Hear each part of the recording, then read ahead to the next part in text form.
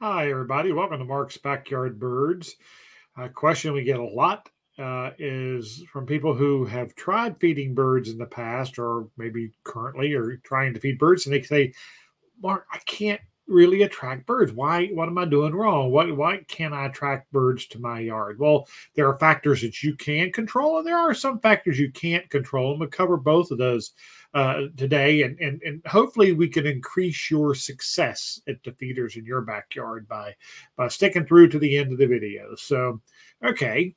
Well, most of us, our goal when we want to attract birds to our yard is to attract as many different kinds as we can. You know that I always talk about food, water, and shelter. Those are the things that you are needing to provide to entice birds to your backyard and thus to your bird feeders.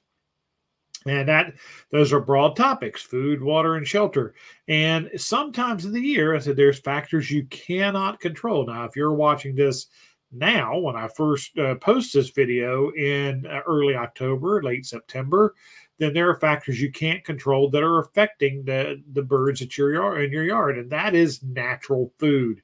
Mother Nature's bounty, as we call it, is really kicking in for most of the country right now. Now, it may have already passed if you're further to the north, and it still may be on the way. It just depends on the timing, whenever all the seeds and the berries ripen, and that is providing your birds, and of course all wildlife, with the food that they need at this time. So it's much safer out there in the woods when you got lots of cover and you can sneak around and camouflage, versus at a bird feeder station that you're out in the open typically without a lot of cover. And so, they're going to take advantage of those safe places and natural foods and food diversity while they can. But it lasts for about, depends on where you're at, 4 to 6 weeks. You'll have a slow period at your bird feeders, but you should be able to attract birds once the stress conditions go up. And for us, that's usually early November through November, especially December through June, whenever the chances of harsh weather, cold temperatures, and snow, of course, increases the bird's needs. And of course, you almost hear you say it every video I do: least amount of work for the most amount of gain. And then when the weather's mild and nice, you don't have to work very hard to find food because it's plentiful. When it's cold and stressful, you don't have as much time to seek out food. So bird feeders become more dependable and more important to you. And of course, those bird feeders, we always talk about what kind of food are you offering, and that is where it's easy to go to that topic first, because a lot of people do skimp. You get what you pay for. They feed the cheapest bag of bird seed that they possibly can, and I understand people's budgets, but the results are going to be similar if you're feeding high quality seed. Like these sunflower hearts and peanuts, those are very high value to birds. In other words, they convert very quickly to energy, and it helps them to make it through cold weather. And I did a program, and I'll put a link up to it if you've not watched it, and that is the bird seed by the numbers. And that is, you definitely want to look at the nutritional value of your bird seed. This is the bird seed that was just on the screen, Mark's No Waste Blend. And the two numbers you really want to look at are the crude protein and the crude fat numbers, 25% and 45%, no less than that in the bird seed. That's a good high quality bag of bird seed. Now, a cheaper bag of, I call it, just cheaper bags of bird seed you get other places. Look at the crude protein in this off of a local store shelf: 7% protein and 2% fat. Very, very low nutritional value in that bag for birds. So what you prefer? The birds, the seed that you're going to be able to eat less of and get by with, and it fuel you during really cold weather. So the quality of your bird seed really does make a big difference. The grains, the millet, milo, cracked corn, those guys are going to attract more of the sparrows and blackbirds to your yard. High quality seeds like sunflower, safflower, peanuts are going to attract the birds that you really want more in your backyard. So pay attention to what you're feeding.